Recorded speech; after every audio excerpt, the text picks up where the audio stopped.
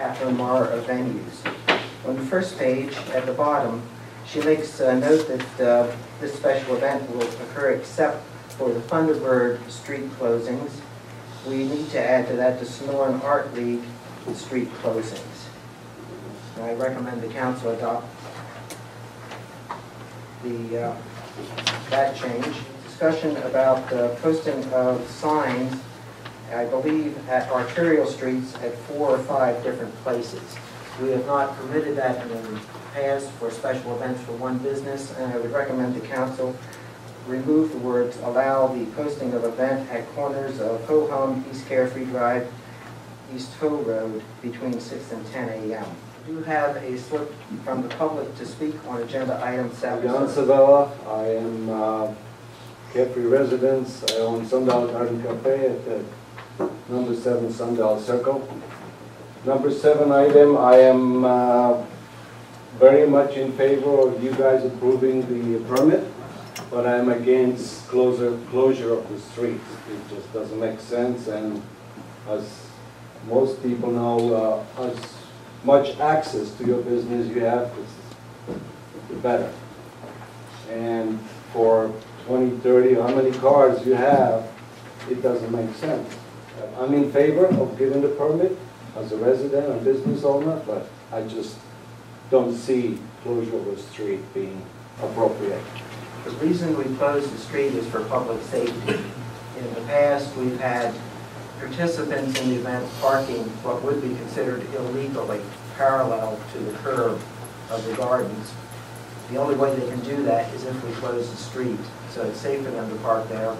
We also have people who come to that event walking about the cars to look at them. And we've had people just walking through the street not paying at all traffic. So that's why we close the street for public safety.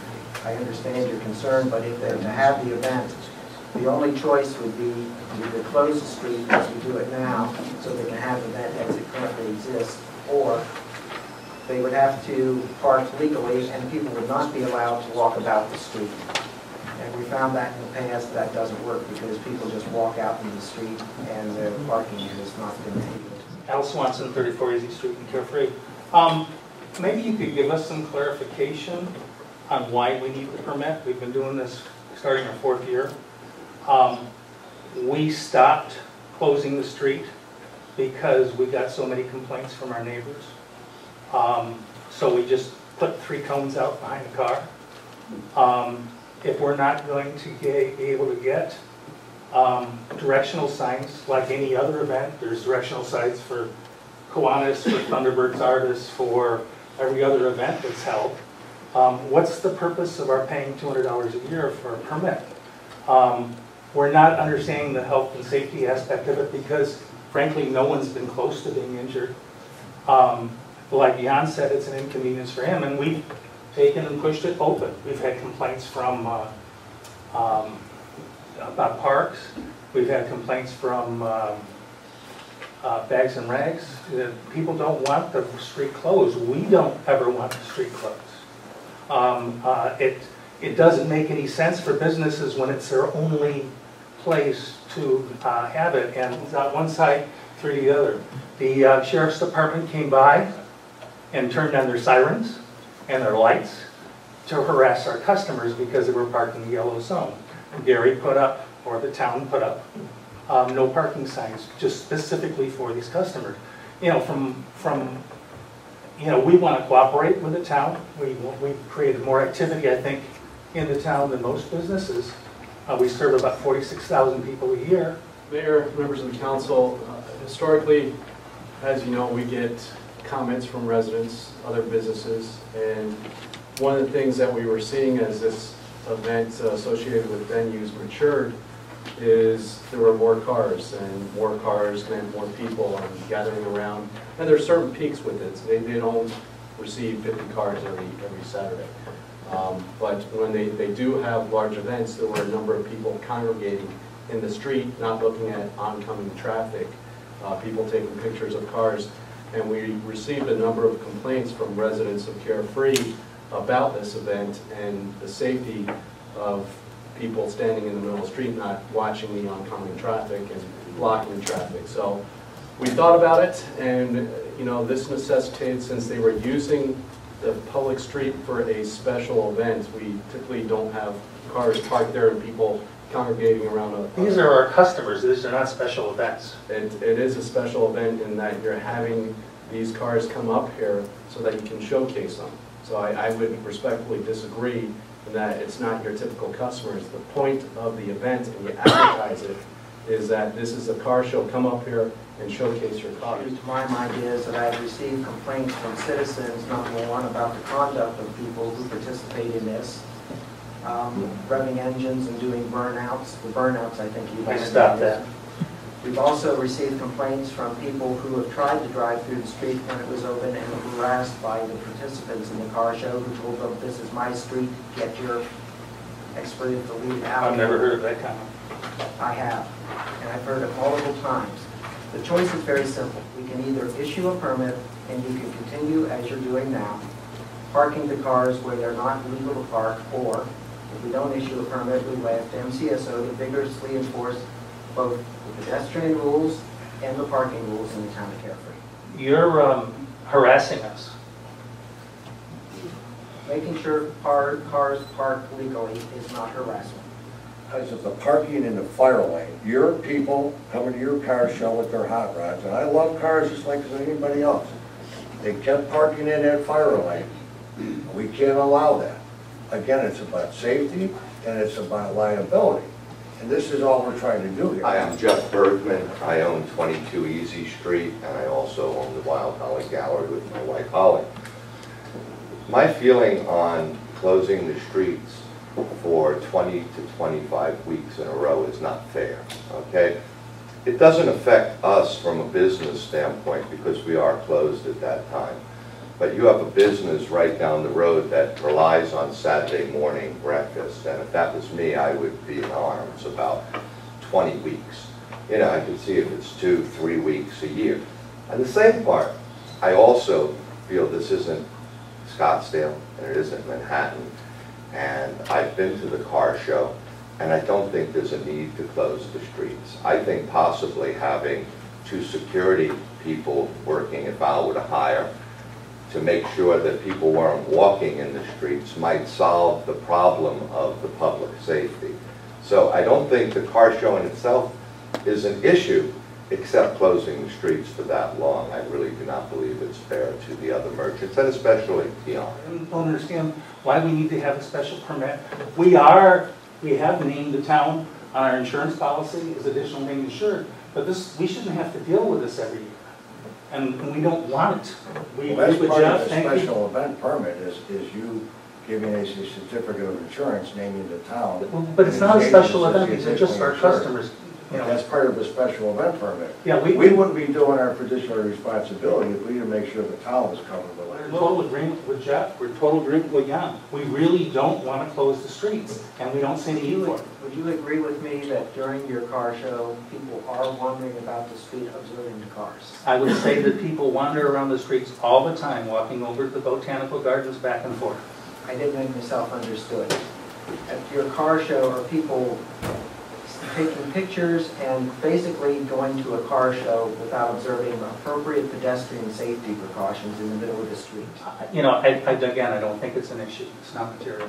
So you It's would- the only customers that are there between 7 and 10, as So Jeff pointed you out. would is ours. basically tell the town that you want us to have an active street where people are wandering about distracted by the car show. Well, as Melissa pointed out, if we park the cars in the parking places on the other side, people are going to wander around anyway. We can't control other people's Would behavior. you be willing to hire a security guard to ensure the safety of people who are in the street? No. If someone was injured, Mike, what would be the liability to the town? The town would be named in the suit along with others. Vice Mayor? Beyond or aside from liability doesn't come up. It's the safety of people. And I think I'm prepared to agree with John that I see some, and the cars are beautiful vehicles. The people are looking at them and they may not have the same caution. I mean, and they're in the street and traffic is going by. I think safety is our first concern. As opposed to liability or literally anything else. And I regret that it may impact business, and I could see where it would. Hopefully the people would become accustomed that on Saturday mornings they come around to the Sundial Cafe from a different standpoint. But inconvenience versus safety, to me, there's no comparison. The problem is, they want to run a car show without closing the street, and they want people wandering around an active roadway. The problem is potential health problems. We also have had some of their people cost, some of the people driving through. If we approve this without asking them to close the street, we're basically saying we want them to run a car show on what is an active roadway. I was thinking that the way they were running it now was fairly well done. They parked cars parallel to the curb, and they put 3 cones out, which tends to warn people that the street is probably closed. Most people will go somewhere else. I thought it was working fine the way we had it, in the practical sense. Put 3 cones out. You're saying it didn't work fine. We're dealing with 3 issues here, plus an incur. The first one is a permit. A permit is required for all of these kinds of things. Without it, the town won't grant it and will call the police on any merchant. The second one is the cones on the street, etc. And I think what I'm hearing is that perhaps, and let me ask Mr. Neese, is it possible that you can get a sign that goes up next to the cone, special event, road passable, caution, something like that, that we might put up? Absolutely. Perhaps something like that, that we're trying to be accommodating. And the third one is signage coming in from the major arteries, and those are heavily restricted, and we're not doing anything against you or for you that we wouldn't do for any other merchant. So I would say let's break it into 3 items. I would like to pass this. Make a motion. I'll make a motion that we approve with the 2 exceptions noted by Mayor Schwan. The Sonoran Arts street closings are also added. The motion that we approve this special events permit with the exception the Sonoran Arts street closing is added. On the second page, allow the posting of events at corners of Hum Road, East Carefree Drive, East Hoe Road between 6 and 10 a.m. That is not included in it. That we approve it with those 2 exceptions. That we investigate, and to the extent that we can, we get some signs to accompany the cones that say road open, proceed with caution, something that I would ask Mr. Neese to give notice that safety is an issue here. Trying to think of the other. So 2 signs? 1 at each end. One at each end? Appropriate signage. Appropriate signage, So we're not closing. and the road won't be closed. We'll notify Thank you for not people. closing it. Comment, one more. Thank you very much, that will solve my problem. Good. Street open, proceed with caution. I think that's a great idea, and good thinking. It took too long, but anyway. There's a motion and a second to adopt a special event permit as amended. There were 2 amendments. All those in favor signify by saying aye. Aye. Any opposed? Motion carries unanimously.